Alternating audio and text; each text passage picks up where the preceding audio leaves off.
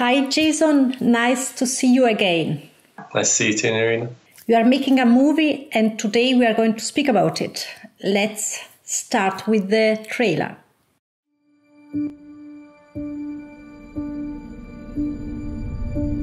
People sometimes don't feel true empathy for the victims of disaster because they think that they are simply a victim of where they live.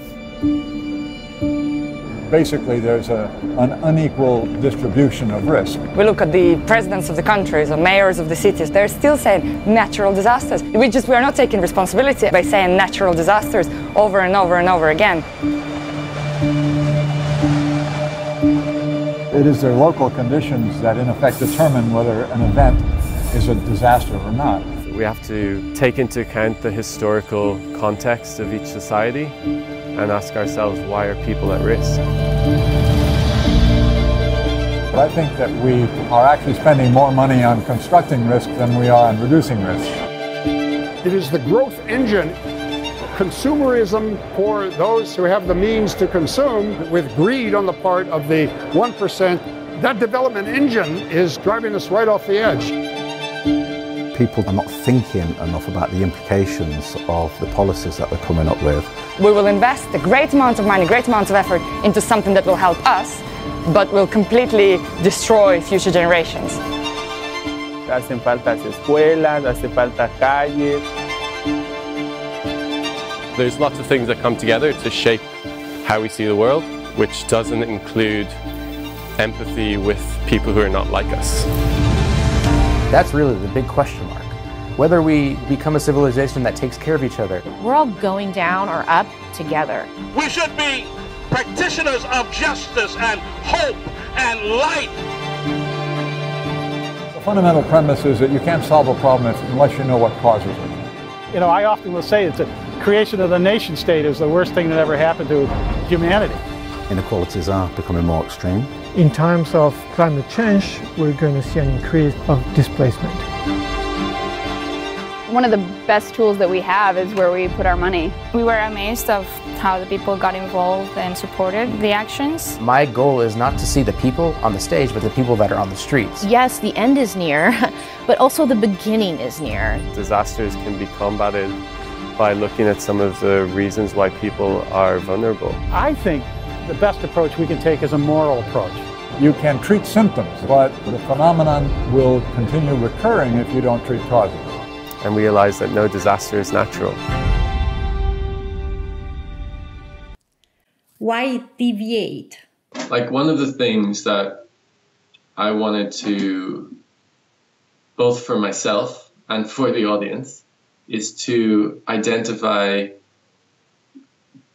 positive stories of people who are coping, who are thriving, who are doing something different in circumstances which are not ideal, circumstances which might be oppressive or unjust, but they're doing something different. They're leading change, right? And so in literature, you find some like references to deviation, or like there's theory about positive deviance as well. It's about people who do something different, which changes the culture, which changes the community.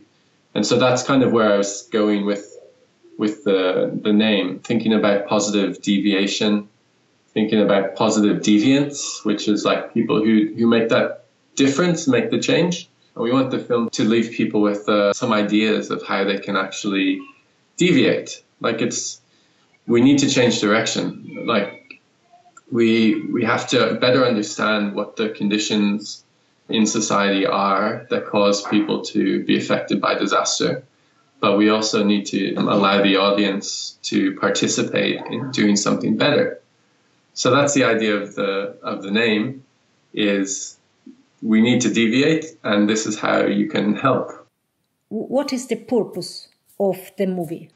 Well, I think one of the key things I'm trying to do with the movie is to address some of these misunderstandings about disaster in the public sort of narrative, and some of the myths that are there about what causes a disaster, what the impact of a disaster is how people behave in a disaster. There's so many myths about disaster which the public accepts, and a lot of times these myths and these narratives are constructed by people with power. And why this? When you can blame everything on the earthquake or the tsunami or the flood, and you don't need to think about the social condition, then it's very, very convenient for some people. Generally, for the people in power, it's very convenient for them. But if we talk about socio-natural disaster, then it becomes very sensitive for people in power, because they have the capacity to change the social condition, right? They make decisions about the social condition. So this is the interesting thing. You have just spoken about myths, about disasters that we tend to believe. Could you give me an example? One of the good examples of a myth is that people panic in disaster, and so you see this in Hollywood portrayals, where a disaster happens and everybody panics and there's looting and violence and everybody's kind of looking after themselves and not caring about anybody else. And like the reality is that this just isn't what happens. And in a disaster, like if we look at the research, and people have been studying this for decades, if we look at the research about how people behave in a disaster, they behave with the best of human nature, so to say.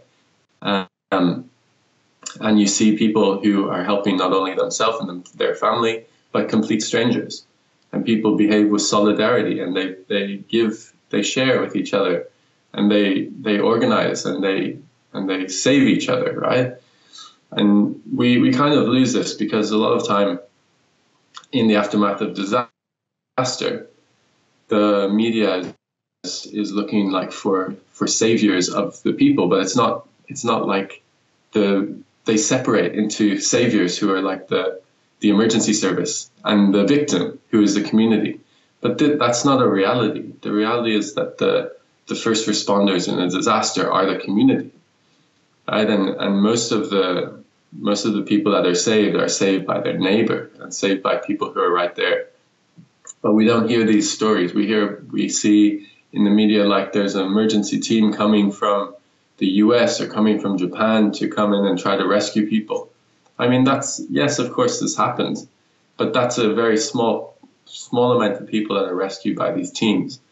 So that's kind of an example of how Hollywood and the media portray the disaster event in a way which totally misses the narrative about the community and the strength and like the good in the human condition, and how people actually want to help each other.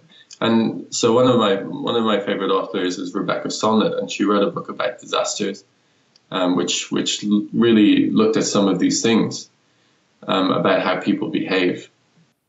What kind of stories are we going to see in Deviate? The thing that most people have picked up from movies and from the media is disasters are about hurricanes and floods and tsunamis, right? So that's really not what I'm looking at in this movie, because my argument is we need to look deeper into society to find the root causes, because those aren't the root causes, those are like triggers. So the root causes are often historical. They're built up over centuries in many cases. They're to do with discrimination and, by class and race and gender. It's about politics and economics. It's about colonialism and imperialism, right? These are the things that cause people to be vulnerable in society. So the movie will bring together these themes and try to tell a story in a simple way that people can really understand, like place-based examples of how these root causes cause people to be vulnerable. And then we'll be balancing those local stories, which will dominate the movie, with expert commentary as well. Expert, right? So it's so-called expert, but with disaster scientists and with organizers and politicians and authors.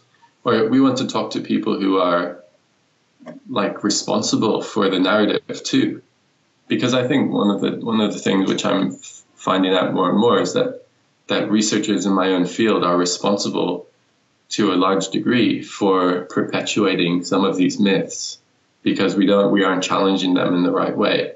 And you have just started filming in the communities, right? We started doing that aspect of the filming this year, and we were in Vietnam, which was a great experience, very intense. We had a full week, and I had a team locally that helped to facilitate everything.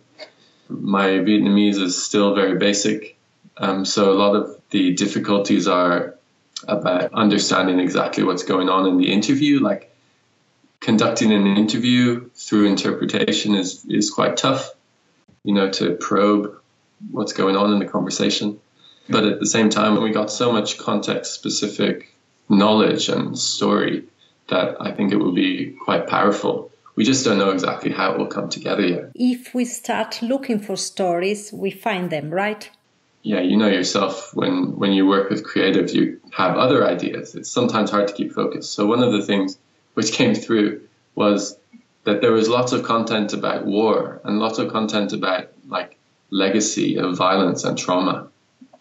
And I don't know if this will really fit too much in Deviate, but we're thinking of doing a short movie about that, because we went to a revolutionary museum about the war and about, people's experiences in prison and torture. And then we talked to families that are affected by Agent Orange as well.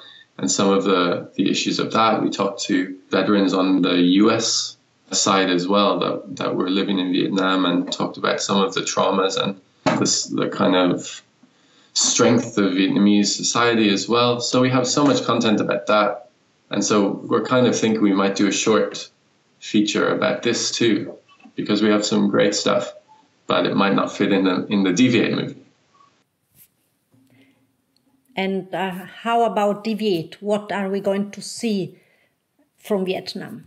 In terms of other themes that we covered, like one of the really interesting ones was looking at informal settlements in Hanoi, which is obviously a big city, very rapidly urbanizing. But one of the features of cities like Hanoi in Asia is that you have this rural to urban migration. So we looked at a prominent settlement right in the center of Hanoi, which is along the Red River.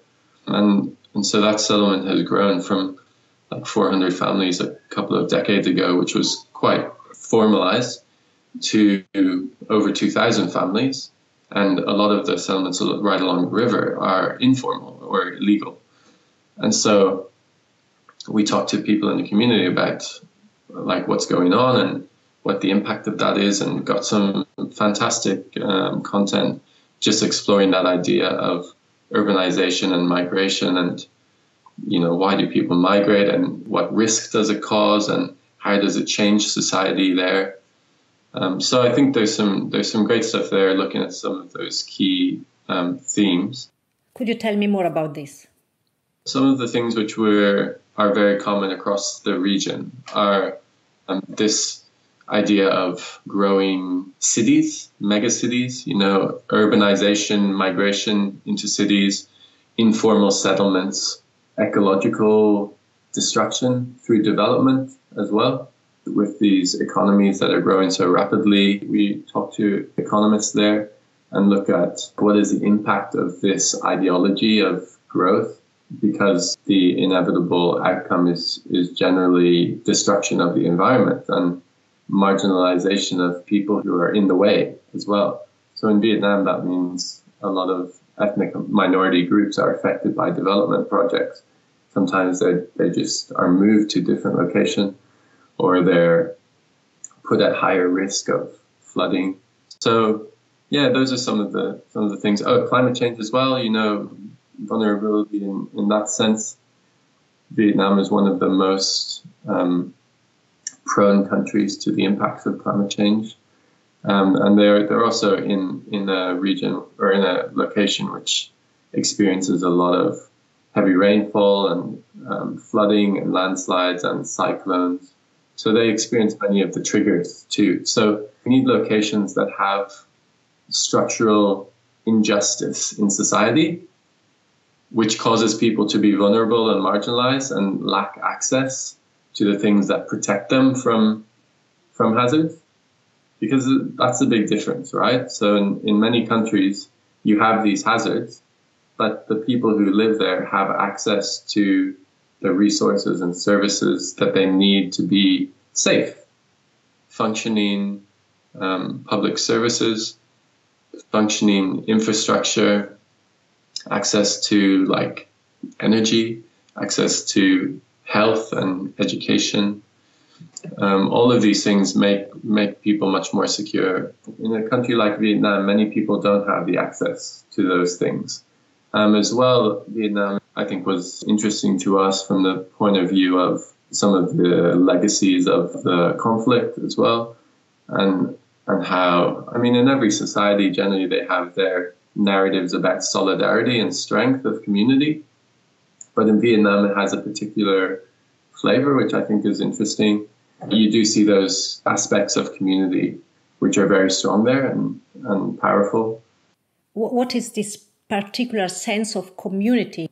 One of the kind of key terms in my field is resilience, right? And we talk about resilience quite a lot, and it's obviously co-opted by almost everybody, and it's used in very funny ways by the forces of neoliberalism also. But it's still a useful term. And but one of the things that we find in research is that many of the communities without access actually show a lot of like connection and help each other. And so it's a tension, because sometimes you try to define like what you're looking for in terms of showing that people are resilient. And actually some of these very vulnerable communities display a lot of these characteristics which are more about connection and network and like their behavior of sharing and community. And sometimes these people don't even feel threatened by hazard, because they say, well, we do what we do, and it's just life, and we recover, and, you know. But in other countries where you don't have some of those characteristics in community, people are safer, right? Even though they don't behave in that way or help each other. A lot of people, the more access they have and the more resources that they have, sometimes they actually their human behavior changes to become more selfish, right? So sometimes it's the people without anything who are most at risk, who behave in a more humane way. This is perhaps one of the biggest challenges, to have a sustainable development and to preserve the positive aspects of the different communities and cultures. There are certainly challenges there to like that assumption that more development will allow people to eliminate like risk or vulnerability. Because what we find in many situations is that people gain access to more resources, but what they do at that point is sometimes give in to like the idea that the more you have, the more you should consume. And so, I mean, this is something that comes through quite strongly in Vietnam, and a lot of people that we talk to are very concerned about the development paradigm there and how there's so much onus on economic growth and on rapid development, trying to, you know, it's their turn to develop because they've been kept down for so long. You know, after the war, really you had a period of economic warfare on Vietnam. So they were very underdeveloped by the 90s, you know. So a lot of people there, the government is always pushing this development agenda, and people are seeing the negative impact. But many people are enjoying the additional wealth and economic opportunity that they have as well. So I think it's just healthy to talk about the tensions there. And like I've heard lots of people that are concerned that they might lose the community solidarity that they have as people become more individualistic and consumerist. And I think this is true. And it's a really challenging topic in Vietnam. And some of it is generational. A lot of the older generation think that the younger generation are embracing Western values of individualism and freedom, and so they see that as a negative thing. So it's a tension. It's not like one thing is right and one thing is wrong, but it's healthy to have this conversation, I think. You are going to play in the movie as well. I didn't really think that I would be in the movie, like before we started filming.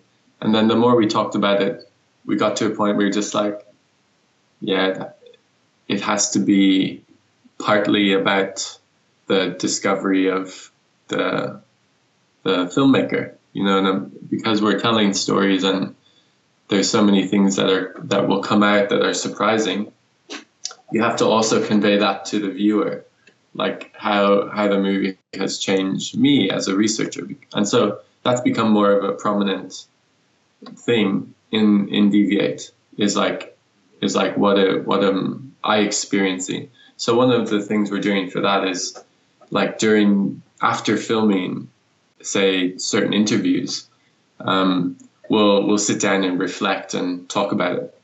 Making a movie is, of course, a journey. Is this also a personal one? Yeah, for sure. One of the things which is definitely a journey for me is finding those positive stories, finding how people are making a difference and inspiring change in their communities. Because I guess after 10 years of researching in this area, it's easy to be cynical about like the possibilities for change. So part of the journey for me was, or is, I really want to know for my own, in my own mind, that I can be hopeful, right? Because it's easy for me to be very down about the state of society and the state of the planet, and think, well, all of the work is meaningless because we're still so screwed. So, but part of the journey for me is finding these stories which give me the inspiration to keep fighting and to keep hopeful. So yeah, it's a great journey, and I feel a lot more positive than I did when I started. Thank you, Jason. It's really good to talk about, and we're really excited to hopefully finish the movie this year, and we look forward to actually bringing that to the public, and I hope people will appreciate what we're trying to do with it. Thank you, Jason, for this conversation, and I really look forward to this movie. Okay, thanks, Serena. Bye-bye.